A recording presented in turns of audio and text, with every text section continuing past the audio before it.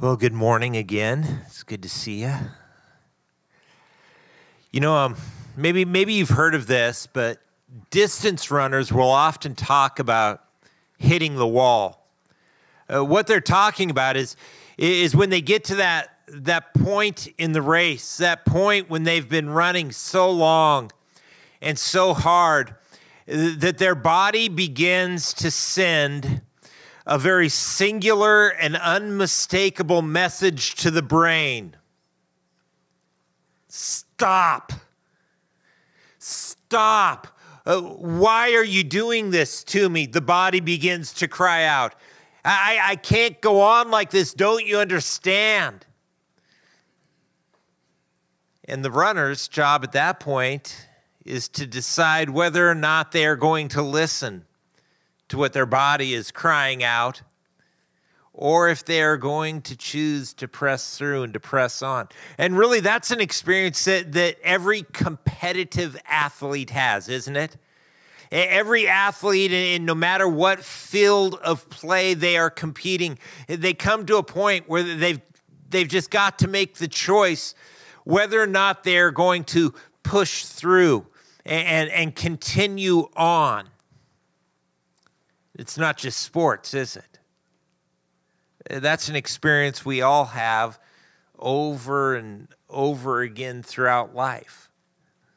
I mean, parents, come on. That is the experience of parenting, isn't it?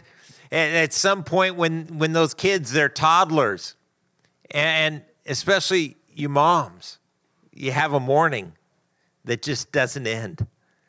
And you just think, I can't go on. I can't do this anymore. And then you look at the clock and it's only 9 a.m. And a wave of desperation washes over you. But then you dig down deep, right? And somehow you survive till they're teenagers. And you do it all again. Right? Really, that's an experience that all of us have who try to do anything that's of any real significance.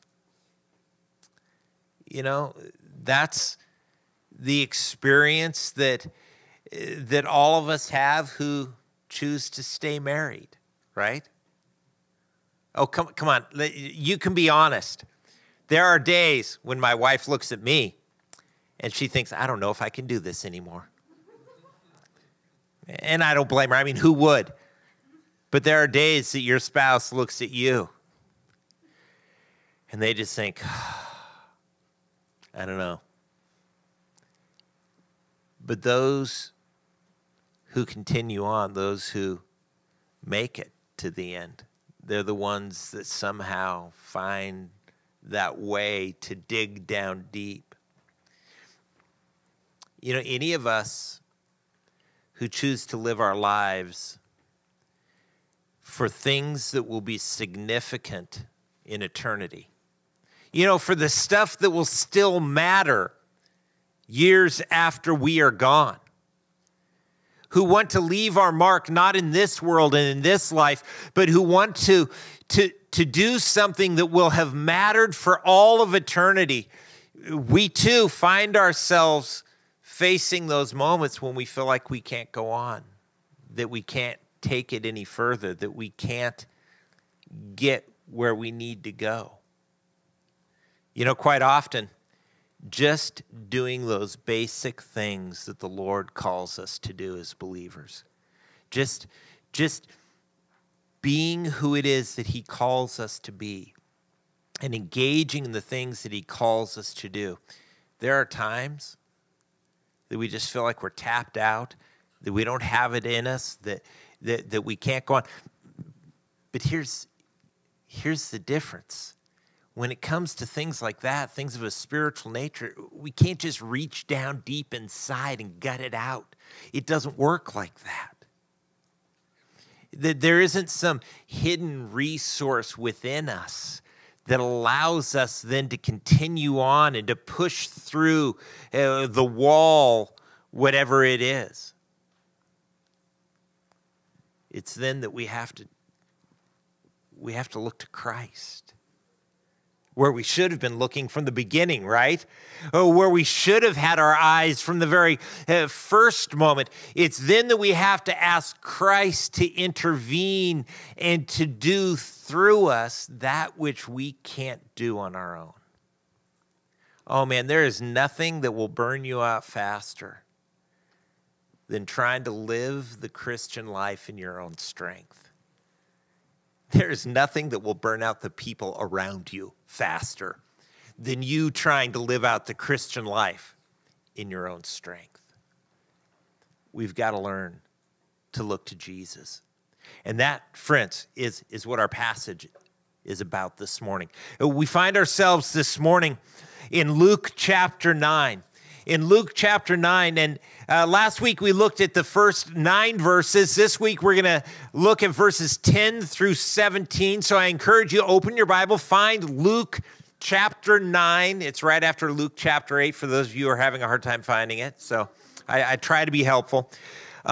When you find Luke 9, will you do this? Will you stand? I'll read our passage for us, but I'd like you to follow along as I read it.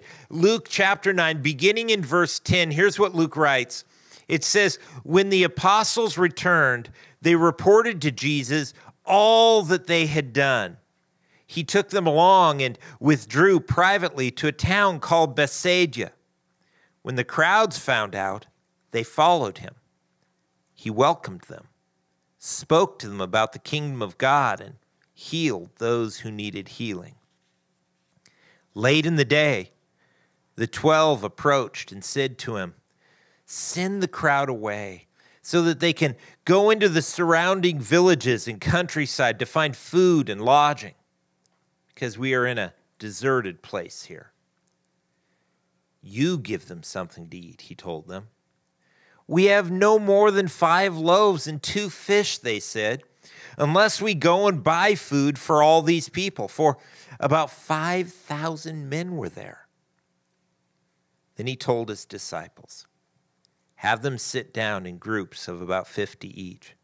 They did what he said and had them all sit down. Then he took the 5 loaves and the 2 fish, and looking up to heaven, he blessed and broke them. He kept giving them to the disciples to set before the crowd. Everyone ate and was filled. They picked up 12 baskets of leftover pieces. Let's pray. Father, we thank you for your word. We thank you, Lord, that we get to gather. And Lord, that this morning you promise that you will be our teacher, that you will take these things and not only, Lord, help us to understand them, but to receive them and to be changed by them. And God, that is our desire. God, not just that we would learn more this morning, but that we would be changed by what we learn. Work by the power of your Holy Spirit within us, Lord. We invite you. We pray it in Jesus' name. Amen. You can be seated. If you remember last week, the disciples had made that transition from merely being spectators watching Jesus do ministry to becoming actual participants with Jesus in doing ministry. If you will, they came off the bench. If we can think of it that way, they went into the game. Jesus sent them out into the villages of Galilee, and he sent them with his power and with his message. And they healed the sick, and they even delivered those who found themselves oppressed by evil. And where we pick up this morning, the disciples have just come back from what was probably several weeks of independent ministry, several weeks of traveling, of preaching, of ministering to people in Jesus' name. And so we read there in verse 10 that when the apostles returned, they reported to Jesus all that they had done. And he took them along and withdrew privately to a town called Bethsaida. So the disciples returned victorious, but exhausted. So much so that Jesus immediately invites them to get away with him, to take a step back, to get away from the ever-present crowds and the never-ending needs so that they can simply rest. In one of the parallel passages in Mark chapter 6, it describes the same event. It tells us that Jesus says to his disciples quite bluntly, "Come away by yourselves to a desolate place." We're going to go somewhere where there isn't anyone, Jesus says, and rest a while, just to rest. For many were coming and going, and they had no leisure even to eat. And they went away in a boat to a desolate place by themselves. Let me state the obvious, because that's really what I'm best at. Rest is necessary. Rest is a good thing. Assuming, of course, that we've done something to rest from, right? Assuming that we've actually given ourselves to the task. And assuming, of course, that we understand what rest is supposed to be, what it's about, and what it's for. You see, Jesus and his disciples, they weren't just looking to kill some time. They weren't looking to entertain themselves for a while. Rather, what they were looking for is a dynamic that Peter talks about in Acts chapter 3. There, as Peter is preaching, he uses this phrase that I think is so enlightening. He talks about seasons of refreshing that come from the presence of the Lord. Did you catch that? What Peter says is that where we get refreshing, where we get refreshed, it isn't from extra sleep. It isn't from being entertained. It's from being in the presence of the Lord. You see, it is God's presence that refreshes and revives us. And the reason for that is that that's what we were made for. That is what we were created for. God's presence is our native atmosphere. It is that climate, that circumstance, that condition where we were designed to thrive. Think about it. Think about Adam and Eve there in the garden, walking in the cool of the day with God himself, in his presence. Oh, think about what Revelation tells us about our future, that one day we will be with the Lord. We will be there in heaven, and what will make it heaven is the fact that we will be with him. We will be with him in such a way that is so real, that is so palpable, that Scripture tells us there will be no need for a sun or moon, because God himself will be so with us that he will be our light. How amazing is that? You see, it's being in God's presence that gives us everything that we need. And you know what? We don't have to just look back at Adam and Eve and wish they hadn't blown it. And we don't have to just look forward thinking that someday we will be able to experience the presence of God. No. God invites us today into his presence. He invites us to experience his presence and to experience that refreshing and reviving that can only come from his presence. In fact, in James 4:8, we're told that if we will draw near to God, what will he do? He will draw near to us. Friends, think about that. Think about how amazing that is. If we will just draw near to God, he will reject us and push away? No. That's what we expect, isn't it? That's what we fear. And yet what Scripture promises us, if we will just draw near to him, he will draw near to us. And so, friends, I invite you, I charge you, draw near to Christ. Seek to draw near to the one who invites you, who says, "Come to me, all you who are weary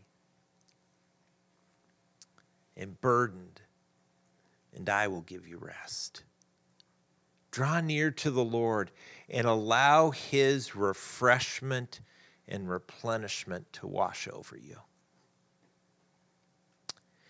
Well, for those who are detail-orientated, or maybe for those who have recently read one of the accounts of this miracle in one of the other Gospels, by the way, this is the only one of the miracles, other than the crucifixion and resurrection, that appears in all four of the Gospels.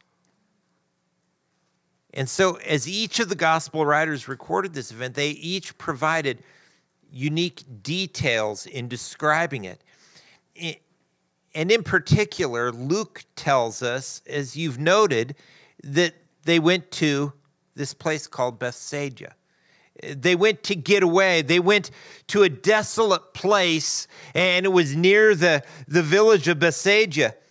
But here's a problem, because you see, Mark tells us that at the very end of the day, that when Jesus goes to send the disciples away from that place, there in Mark 6:45, we read that he tells them to go to the other side of the lake to Bethsaida. Wait a minute, weren't they in Bethsaida? But now Jesus is telling them to go to Bethsaida, so which is it? Were they there in Bethsaida when Jesus fed the crowd, or did Jesus send his disciples off to some other place called Bethsaida? Well, obviously the answer is yes. Yes, to both. Yes, they were near Bethsaida, and yes, when they left there, they went across the lake to a different Bethsaida. You know, maybe one thing that will help you understand this is that name, Bethsaida. It simply means fishing village. It means fishing village. And there were a lot of little places that could have been referred to as fishing village. And we know for a fact that there were at least two. There was Bethsaida Julia, which was the place near where the feeding of the 5,000 took place. But then there was also a Galilean village there on the side of the lake that was also called Bethsaida. Well, regardless, Jesus and his disciples, they're heading there to Bethsaida Julia to get away, to get some time away. But the crowds get wind of it, and they follow them in hot pursuit. It says there in verse 11, when the crowds found out, they followed him. Now, this crowd was likely made up of travelers who were on their way to Jerusalem for the Passover. John chapter 6, in recounting this miracle, tells us that it took place at the time of the Passover, just before Passover. So as the people were traveling from their various villages in Galilee and making their way to Jerusalem, there would have been a lot of them on the roads. And so as they see Jesus, they turn aside from their journey. They turn away from going to the Passover celebration, where, by the way, think of this, they were going to be reminded of the fact that God had spared them, that he had had mercy on them. How? By receiving from them the sacrifice of a lamb in their place. And so the angel of death had passed over those houses that night in Egypt. And they turn away from going to that festival that reminds them of the mercy of God. And they turn to follow the one whom John the Baptist referred to as the Lamb of God, who takes away the sin of the world. And so they go to follow Jesus. And Jesus welcomes them. Partway through verse 11, he welcomed them, spoke to them about the kingdom of God, and healed those who needed healing. So Jesus sees the crowds, And when he sees the crowds, he feels compassion for them. His heart breaks for them. Matthew chapter 9, in talking about this, it says that when Jesus saw them, he saw them as being harassed and helpless like sheep without a shepherd. He saw them as if they were sheep who were vulnerable. They needed someone who would protect them, who would provide for them, who would give direction to them. What they needed was a shepherd.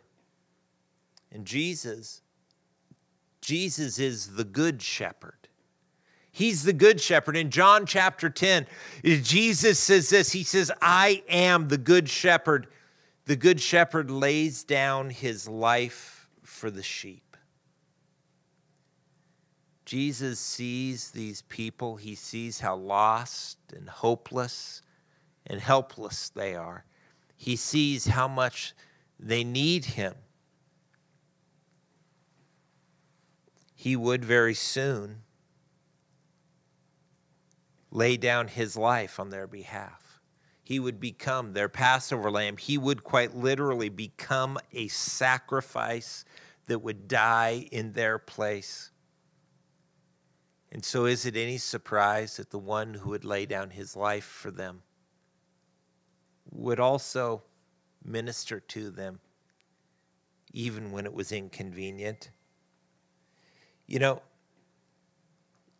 Jesus welcomes them, even though they were intruding uninvited.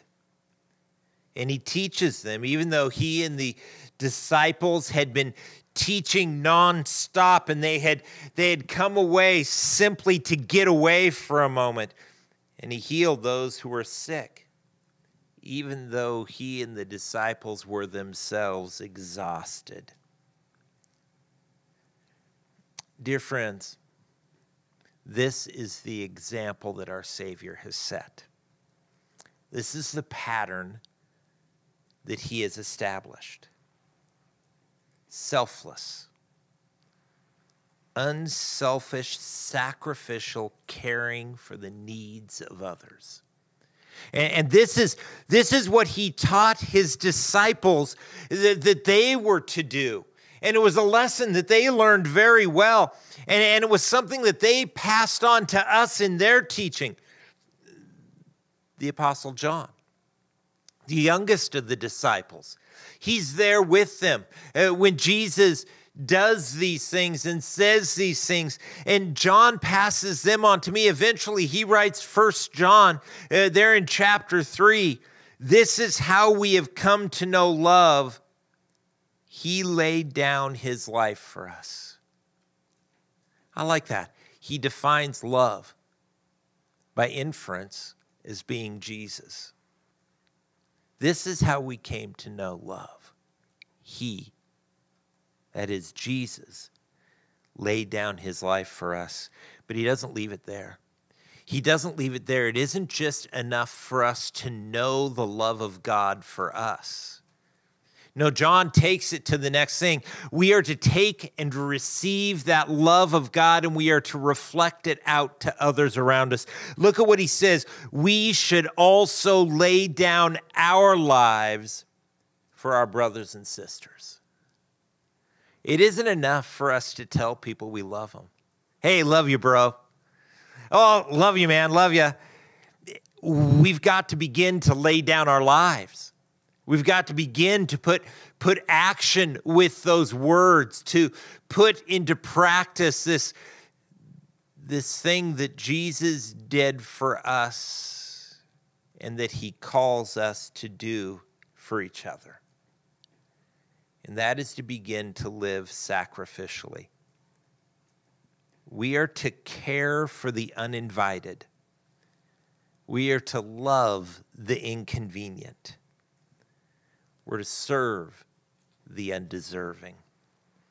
And we're to do it even when we're tired and even when we're tapped out. I don't know about you, but I'm lousy at that. I'm just outright lousy at it. When I'm tired, when I'm tapped out, I tend to be cranky and rather unpleasant. And my focus begins to converge upon what I want, not what others need. And that, I'm convinced, is why the rest of the story is here. Don't you think it's curious that the one miracle that would be in all four of the Gospels is the feeding of the 5,000? I mean, do we really need to eat that much? I mean, is that what this is about? It's just about God affirming the fact that we need lunch, and it is 12:06. So hurry up and get done with it so we can go eat like the Bible says. Or maybe there's another message here. Maybe there's something else that is going on that is so vital, that is so important, that it's got to be in all four Gospels, because without this, we won't be able to do anything that Christ has called us to do. I think that's it. I think that what Jesus is doing here is he's showing us how to do what we can't do. Because let's be honest, what he calls us to do, you can't do. Not in your own strength. Well, let's take a look. Verse 12. Late in the day, the 12 approached and said to him, "Send the crowd away so that they can go into the surrounding villages and countryside to find food and lodging, because we are in a deserted place here." And I think the inference here is we are in a place that was deserted and is now overpopulated. Thank you very much. Now, let's not be too hard on the disciples, okay? Let's not be too hard for wanting to send the crowd away. Let's be honest, you and I would not have waited until late in the day, right? I mean, I would have been hucking rocks at them by lunch. Get out of here. This is our time. Do you know why we didn't invite you? Do you know why we kind of snuck out of town? It's because we didn't want you here. It wasn't even a bad thing that the disciples wanted to send the people away. I mean, after he feeds them, that's the next thing that Jesus does, is he sends them away. Hey, they had to go sometime. They weren't going to live there. But Jesus wasn't ready to send them away. And I don't think it was just because Jesus wanted to feed them. He wanted to put them on the road with a full belly. I think that Jesus had something for the disciples to learn. I think that he wanted his disciples to see how it was that they were going to be able to do the thing that God was calling them to do when the thing that God was calling them to do was impossible, was beyond them. And so here are the disciples, exhausted after a couple weeks of ministry. They're now at the end of a long and unexpected day of ministering to uninvited crowds. And then Jesus turns to them and says, "Why don't you give them something to eat? Why don't you do it? Why don't you take care of them? In fact, that's my idea. That's your job. I want you to provide a banquet for this crowd of people. Go for it."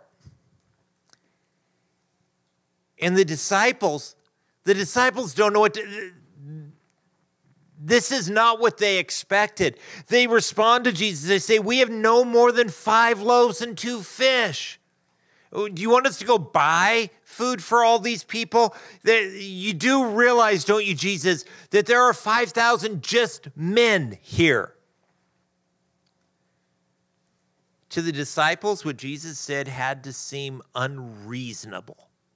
It was downright impossible.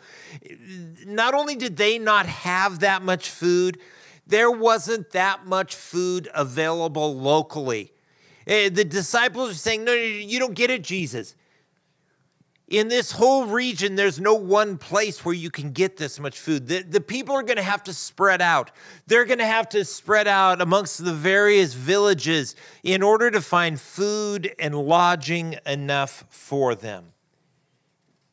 The need was just too great. The task just wasn't possible. And yet Jesus said to his disciples, "You give them something to eat." They had 5 loaves. They had 2 fish. Really, quite honestly, they were more like 5 biscuits, okay? And don't think loaf of bread. Think little, dinner roll made out of barley. And the 2 fish were probably more like a sardine. What they have here is a lunch they stole from a little boy. That's what John admits to. He tells us the honest truth. Andrew took it from the kid. Andrew takes this little boy's lunch and he says, "Jesus, this is what we've got." Jesus graciously does not ask too many questions about where the 5 loaves and 2 fish came from. The kid was probably still crying.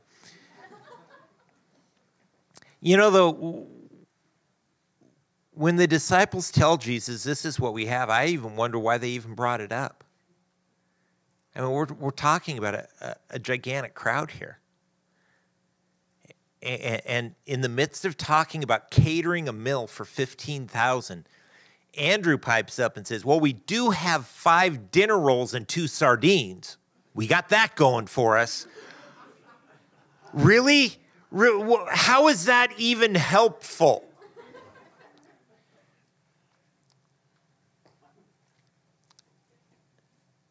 $15,000 people. No real food to speak of. But the math isn't the problem.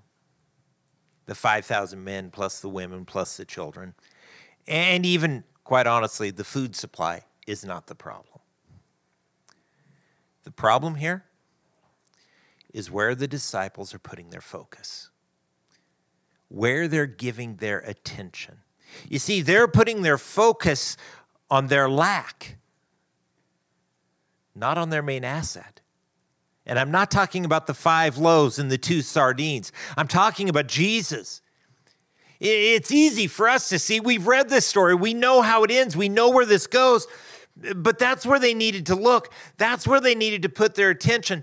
What they needed to do was to turn to Jesus and to ask him, because he was ready to feed that massive crowd through them. Isn't that interesting? Even when Jesus says, "You know what, guys? This one's yours. Go for it."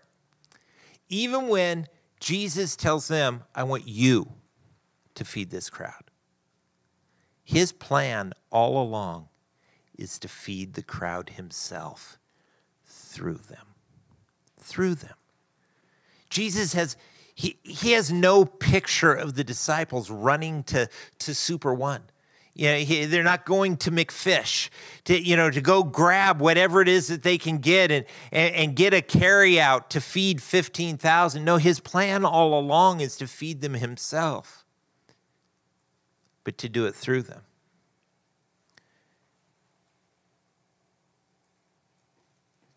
Here's a concept that you and I need to grab onto. And we need to make sure that we never let it go. When it comes to doing the things that God has given us to do, when it comes to doing the things that God has called us to, the only way that we can do it is if we let him do it through us. If we look to him to get it done. That's always his plan. That's the way that he works. And that's what he does here. Look partway through verse 14. He told his disciples, "Have them sit down in groups of about 50 each." And they did what he said and had them sit down. I like that they sat. This wasn't just a grab and go. This was a meal. It was a time for them to sit and to eat. And then he took the 5 loaves and the 2 fish, and looking up to heaven, he blessed and broke them. And he kept giving them to the disciples to set before the crowd. I love what I see here. The disciples take what they have, insufficient as it was, and they give it to Jesus. They just give it to Jesus. It's in his hands. I know it's not enough, but it's yours, Jesus. Do with it as you desire. And Jesus thanks God for it. Okay, I don't know how good at math you are, but conceptualize this.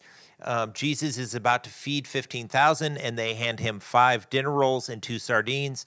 And Jesus says, oh, thank you, Lord. Really? That is not my normal response in those kind of situations. I tend to complain. I tend to point out the lack. And yet Jesus thanks God for what is there. And then it says he broke them and he kept giving them. He kept giving them. I imagine that description came out of how the disciples experienced this. You know, in movies, they always put Jesus behind a big rock when he does this, so you can't see where it's coming from, how this works. And yet, here they give the little bit of bread and fish to Jesus, and he just keeps giving them. And the disciples are like, what? But he just kept giving and kept giving and kept. And isn't that how the Lord works? He just keeps giving and keeps providing and keeps supplying.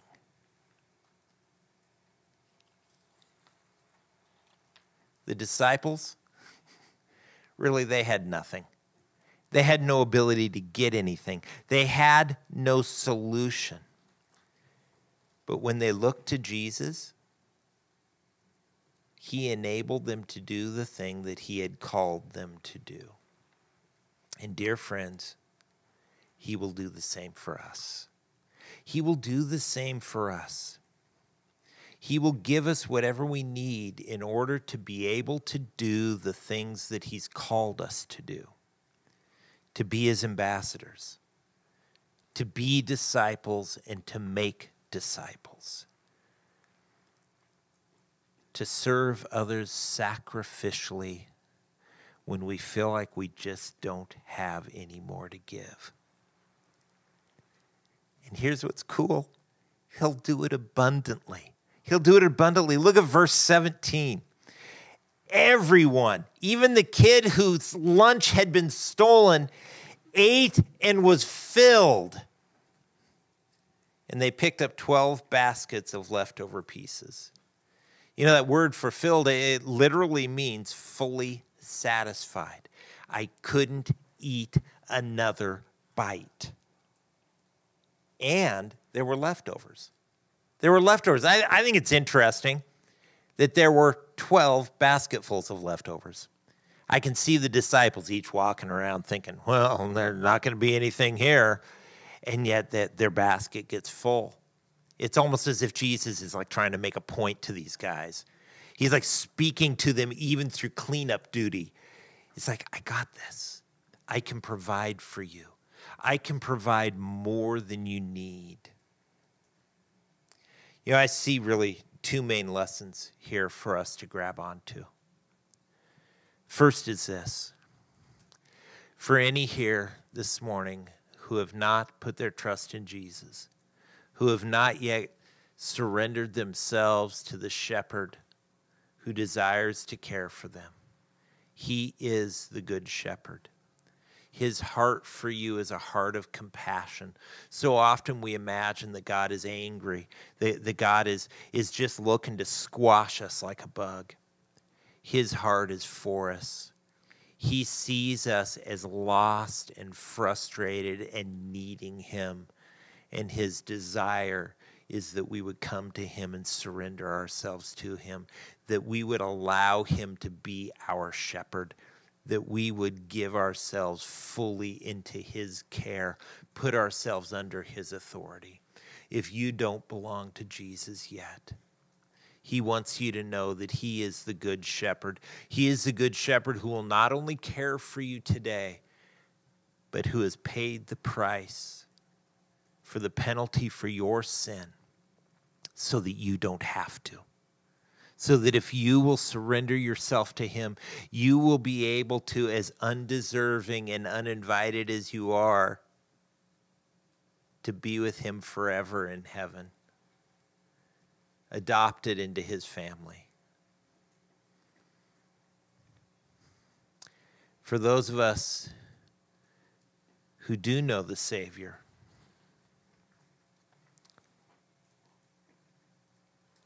we need to remember that the things that God calls us to do, we can't do in our own strength. Man, there are so many things in life that God calls us to that we can't. And we will burn ourselves out and burn those around us out if we try to do it in our own strength. We have got to look to the Lord to do it through us.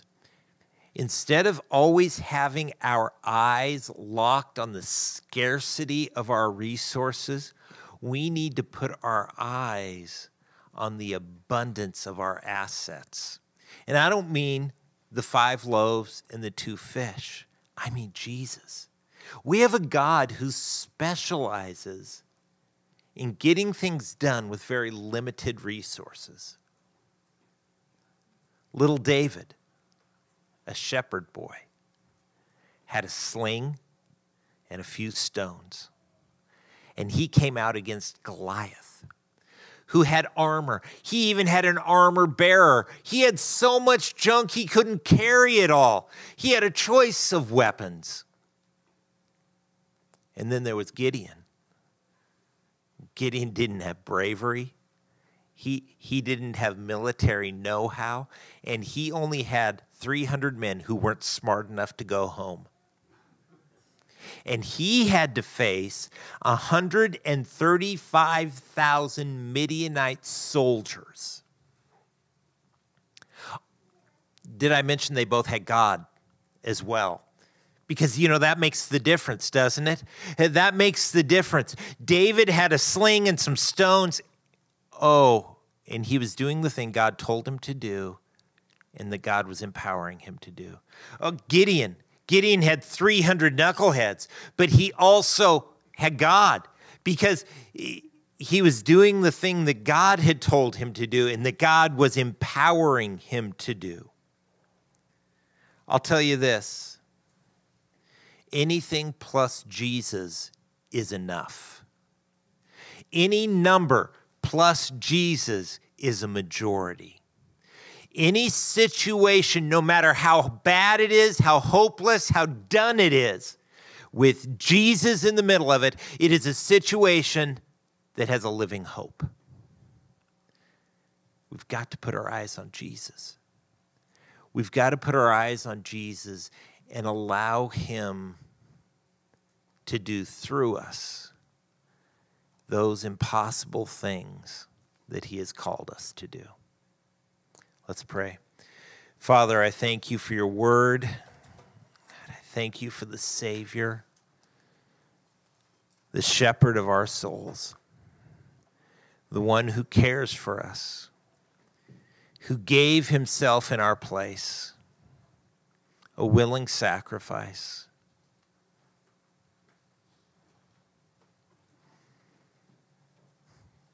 The one who desires to lead, to guide, to equip, to provide for us. Oh, God, help us learn. Help us learn to day by day put our eyes on the Savior. Moment by moment, seek that refreshing, that renewing that will only come in your presence.